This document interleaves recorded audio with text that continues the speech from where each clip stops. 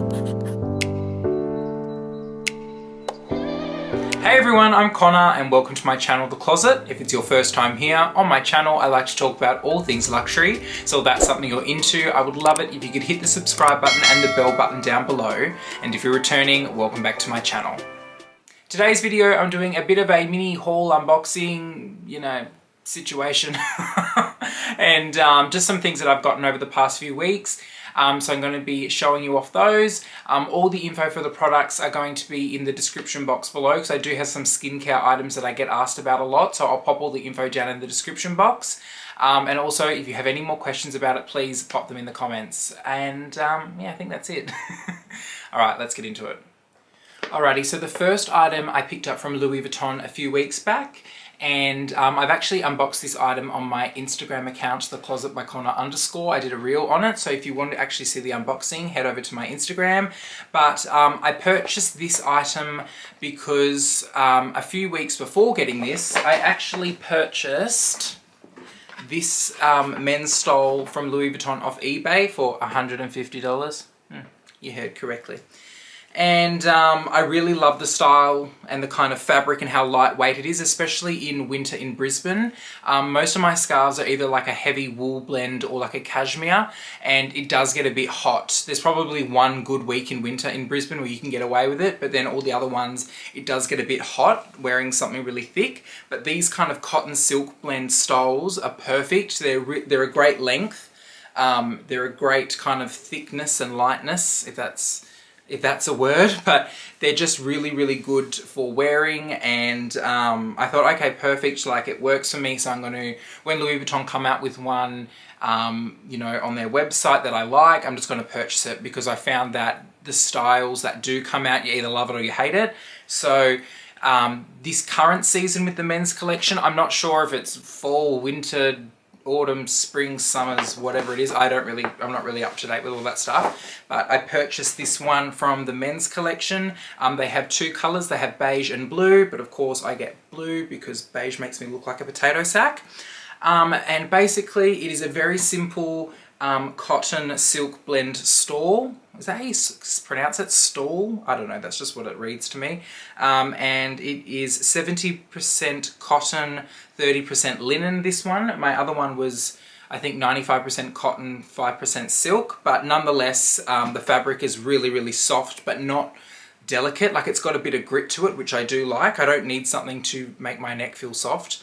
But I love it because it's this beautiful kind of striped, linen-y, I don't even know what you'd describe it. It's kind of just a bit shabby chic. Like, does that make sense? Like, it's a bit rough around the edges, but it's like that, blue and white stripe on one side, and then the other side it's got monogram, which is really good. So you can kind of dress it up or down depending on what you want to do, but it's really long, really wide.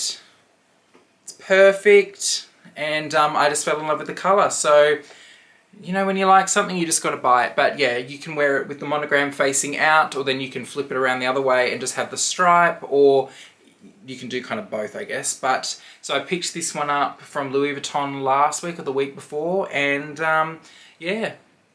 The next item I picked up was from Hermes. Now, this isn't anything amazing, but it was something that I wanted to get because it'll make sense when I open it. Alrighty, so you got the little Hermes box, ribbon.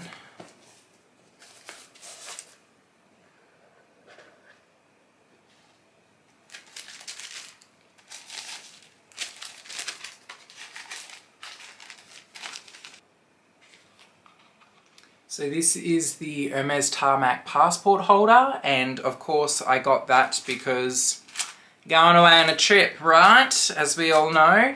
And my previous passport holder, I still have it. It's a Louis Vuitton one in Damier Ebene, but I kind of wanted something that was a bit more low-key, especially when I'll have my passport on me at all times, sort of thing. So I picked up this Louis Vuitton. I picked up this Hermes one just because it was a little bit understated, a bit more neutral, and it is in the color Gris Maya or Maya. I'm not sure how you pronounce the last word, but I'll pop it down in the description box. It's in Epsom leather, so it's very, kind of a hardy leather, and it's got a black kind of press stud just to kind of break up the color. And it's honestly a very basic passport holder. It's just a passport sleeve, and it's basically just a bit of a passport flex. It's really nothing special. It doesn't have slots or anything in it like that, but it's just something to pop your passport in, just so, you know, you can flex. But I really love the color. It's a kind of, yeah, like a grey color. I don't know how to describe it, but it's a really simple, basic. It costs $345, so I guess in the Hermes world it's not overly expensive, but expensive for what it is, but I don't care. I was gonna get like a really fun bright color, but then I was like, I can't be bothered, I'll just get like this neutral one. But yes. Next is this bag that I picked up from Longchamp. Now, I don't really know too much about Longchamp, but I found out about this bag from their latest collection, the Replay collection from Nick Snell. He did a video on this collection, which I will link up above. Definitely go and check out Nick's channel because he has some fantastic content on there, especially within the Longchamp realm. But I picked up this bag from the Brisbane store. I just ordered it online and just clicked and collected it. And I had it ready like 20 minutes after I did that. So I'll show you what it is.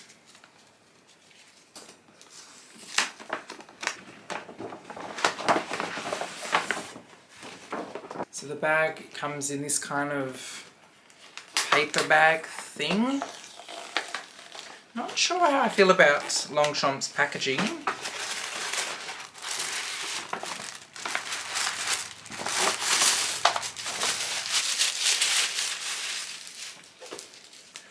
So this bag is from the Replay collection, which is a collection that Longchamp have recently released where it's made up entirely of recycled material, so that's pretty cool. But I kind of pulled the trigger, I guess, on this bag because of the style. So as I kind of bring it down, it's a kind of long tote style, so it's going to be great for me to use for work. And I kind of liked that it is this beautiful royal blue on the back, and then on the front it's this kind of dark red. They call it red lacquer or liqueur or whatever, I can't remember the exact name. But I kind of liked that it's these two-tone colours, and then the leather trim and the handle is this kind of sandalwood colour. But it all kind of just works. I guess it's a fun kind of easy-going bag. I'll have a magnitude of purposes that I can use it for, but I just thought, look, you know, it's not every day that they bring out a kind of top-handle tote bag that will fit my laptop and everything in it as well. So I just thought I'd get it. It cost 160 Australian dollars, which is very inexpensive for a bag like this, I guess, for the brand and everything like that. And yeah, the inside of the bag is kind of lined in this kind of waterproof material, I guess.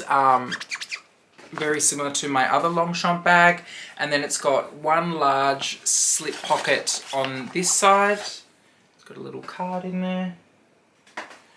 It's got one large slip pocket in here, and then it's got a smaller slip pocket, I guess, that you could probably put AirPods or something in on this side. Oh, there's another card. Longchamp. And then that's all it's to it. There's just the normal flat press stud kind of part to it, but it's a very kind of simple casual bag, but I think it's good value for money for what it is. And I kind of wanted something that had this really striking kind of royal blue on it, because it is a kind of a hard colour to wear, but because it's a, you know, inexpensive bag, I guess I can get away with it. But we'll see how this one goes. And last on the list are some skincare products that I picked up from Paula's Choice. Most of these are like me ordering backups because I'm halfway through or about to run out of current products that I have from them. So the first item is this cleanser from Paula's Choice. It's in the Resist range, which is one of my favorite ranges that they have.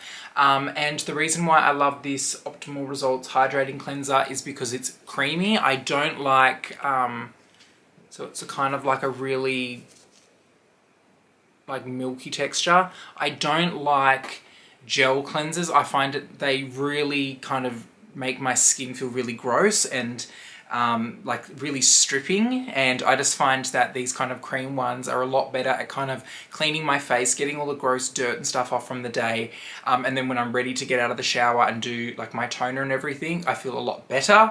I don't know if anyone else can relate to that. I just prefer the cream cleansers.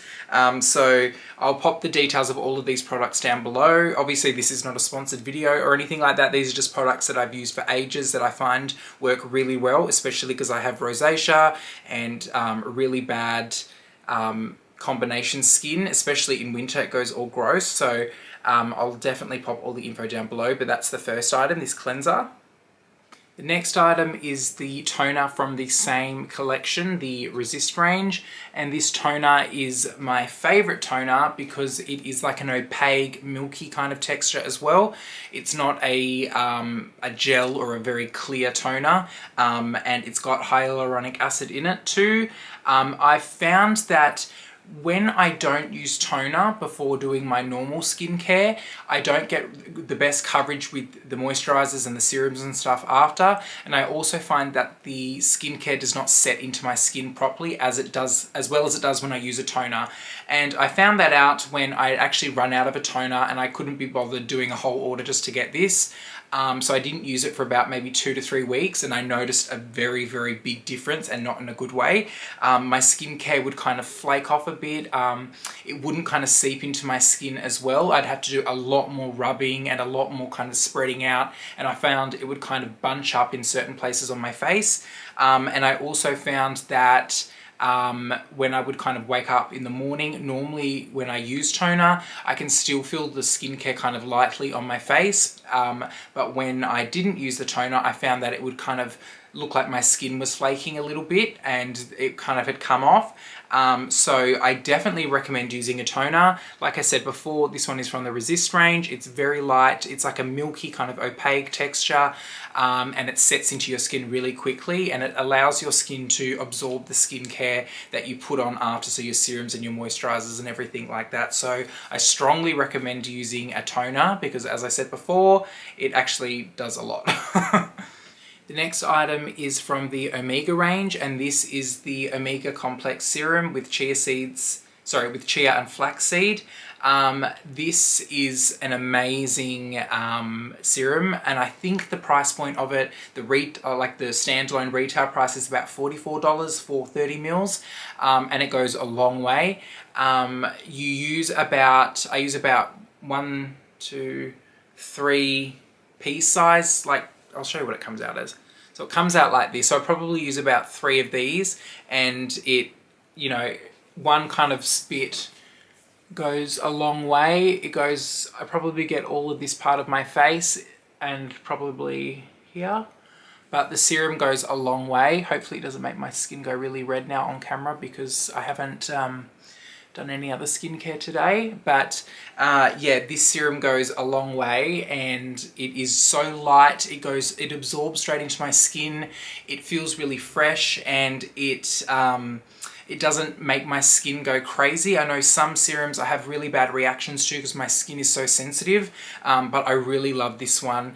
I always buy it, and it's fresh, and I've noticed a lot of results. It really does kind of keep my skin. It makes it look a lot fuller, and it makes it look a lot more like, what's the word? Like, I don't want to say elasticity because that's a bit of a wanky word to use, but it kind of makes it feel a bit more like fuller, a bit more full. I can't explain it. I'm not a skincare expert. I don't know all the terms and stuff, but I just know that this really does work. It works for me. I get the results that I want from it, and it's a really great price point too for a serum. Now the next product I have is also from the Resist range, and it is the Intensive Repair Cream with Retinol. Now I will either use this as a moisturizer after I've done my toning and my serum. I will use this at nighttime, but because it has retinol in it, I don't use it every single night. Normally I like to give my skin a break when using a retinoid product, because if I use it every night, it all catches up on one day and my skin obviously starts to peel like it's supposed to do with retinol, and it gets really red and blotchy while it's doing that peeling process. So Normally that always falls on an important day when I don't want my skin to be looking like absolute shit, but so I try to space out using a heavy retinol product like this, but it is a moisturizer. It is very thick. I actually used it last night. It's very thick and kind of creamy, and you put it on like a little pump like that would also do the whole side of my face. So it's a very kind of thick cream that really sets well into your skin. The next morning after wearing this, your skin feels so rich and it feels very hydrated and moisturized, and because it does have retinoids in it, it obviously helps with the anti-aging process, eliminating fine lines, all of that stuff that it's supposed to do. Definitely go and do a lot of research on retinoids so you understand what these kind of chemicals in skincare do, but I really do love using this one. I believe I actually got it as a freebie the very first time. Paula's Choice, they generally do really substantial gift with purchases, and they have good sales on, so I think this was how I got into this kind of product, but I probably use it maybe every third day or every second day depending on what I'm doing, but yes, I'll pop it down in the description box below. And the last product I got is my all-time favorite moisturizer from Paula's Choice. It's from the Omega range, like my serum was from, and it's the water infusing electrolyte moisturizer. And honestly, best moisturizer ever for me. This is the 50ml size, but it is so... It actually looks a bit funny when you first look at it. It kind of looks a bit curdled, but it smells really fresh, doesn't really have a lot of smell. Lots of the Paula's Choice products don't have fragrance, so they don't really have a smell. But this just goes on so light, it's so fresh, and it just sets in on your skin really well, and it's just a really kind of fresh feeling. And the morning when I wake up after putting it on, my skin just feels amazing. And I really don't know what else to say about it. It's just one of those products that when I put on my skin, I know it feels great, I know it works, it keeps my skin moisturized. It really helped, especially in the start of winter here when my skin started to go all flaky and dry. It really helped kind of bring back that volume to my skin, and it's a kind of a good price point for a kind of moisturizer. I think it's about $44 or $45 or something like that. Obviously I'll pop it all down below, but it says replenishes vital hydration and nutrients, electrolytes, recharge tired skin, and weightless whipped texture. Oh yeah, so I guess that's why I would say it looks curdled. It's very whipped, but it's just a good product. A lot of the Paula's Choice products are really great, and I strongly recommend trialing out some of them if you're looking for different skincare products to kind of add in, especially because the price point's really good. With the Paula's Choice products, I strongly recommend, especially on the Australian website, waiting for a sale. I only really stock up when they have a 20% sale, and generally when they have a sale like that, they will have a free gift with purchase.